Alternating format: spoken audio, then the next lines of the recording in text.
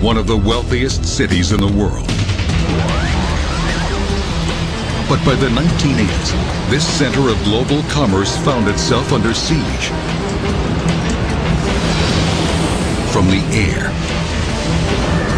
The city had grown up around its tiny airport, but had long since outgrown it. Now, the constant onslaught of huge commercial jetliners was endangering the lives of residents. And the airport's tiny size was threatening to choke off the lifeblood of the city: trade. Hong Kong desperately needed a new world-class airport. But where to put it? There was only one option: to build it 16 miles out at sea. But that would require the largest engineering project in history. It would mean building the longest bridges in the world and massive new underwater tunnels, 22 miles of new superhighway and high-speed rail. Builders estimated the project would take decades, but they were given only 7 years. Could engineers and builders working on an absurdly tight deadline pull off a project this extreme? And would building such colossal structures only invite disaster in the future?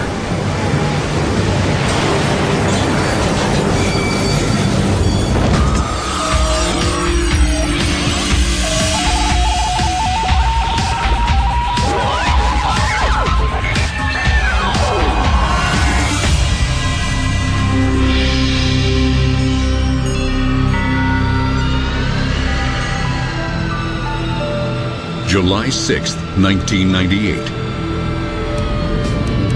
New York's JFK Airport. Cathay Pacific Flight 889 prepares for takeoff. It's bound for Hong Kong, but it's about to fly into a great unknown. The pilots have made this trip hundreds of times before, but never like this. Because even as the plane lifts off in New York, in Hong Kong, the airport suddenly goes dark. It's not a power failure. This is an historic event. The culmination of nearly a decade of furious planning and construction. Hong Kong has just shut down one of the world's major international airports. And with planes en route, is moving the entire operation, staff and equipment, to a new one in only 7 hours.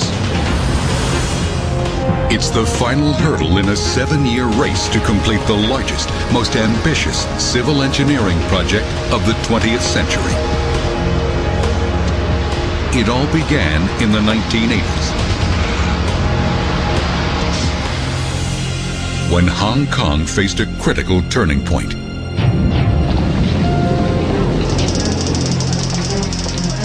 By then, it had become one of the world's great economies.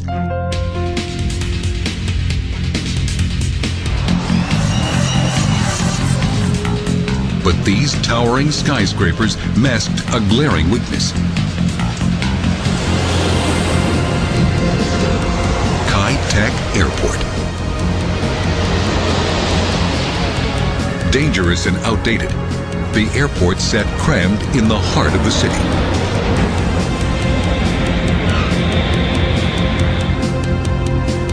Kai Tak made every flight into Hong Kong a white-knuckle flirtation with disaster, forcing massive jumbo jets to steer past mountains and skim the tops of apartment buildings in order to reach the tarmac.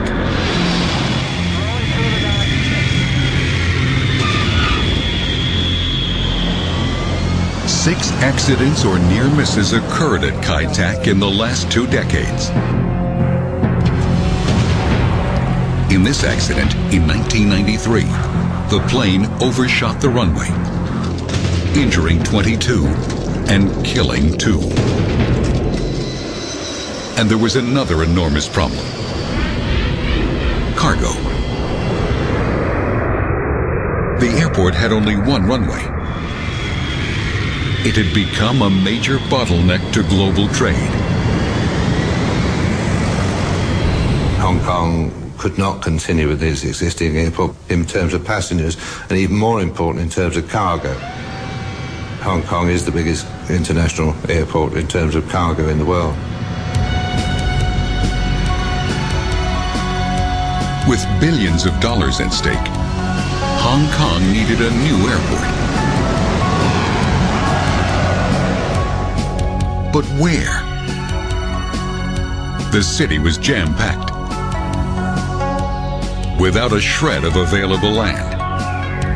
There was only one possibility: build the airport at sea. The proposal was mind-boggling. It called for the creation of a new island in the South China Sea. On that island, a massive new air facility, capable of handling the world's largest jets and the single largest passenger terminal on Earth. But this massive airport was itself only a small fraction of the overall project. To get passengers and freight to and from the airport quickly, the plan also called for 22 miles of new superhighways and tunnels, and a new high-speed rail system, as well as the world's longest double-decker suspension bridge. Hong Kong's planners knew that without a new airport, the city would soon no longer be competitive in the global marketplace.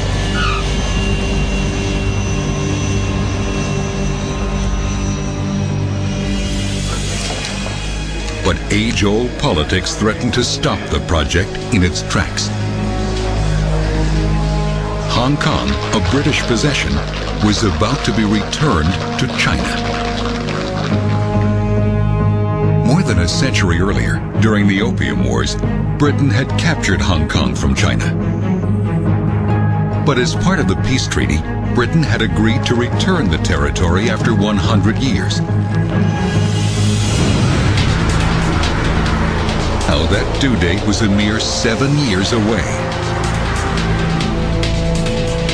Many dreaded the impending handover, fearing that China would put an abrupt end to Hong Kong's capitalist economy. If the new airport was still unfinished when they took over, would the Chinese agree to complete it? There was only one way to ensure that the airport would be done: finish it before the takeover. The airport was the pawn in this huge game of chess, the political chess that was going on.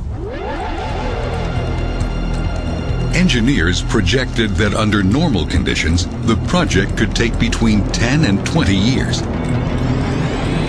Now they had less than 7. In September 1991, the race was on.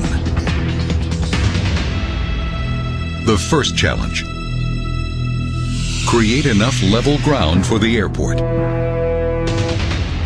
Engineers had their eyes on a pair of rocky little islands called Chek Lap Kok and Lam Chau, 16 miles from downtown. But neither one of the islands was big enough to house the airport by itself.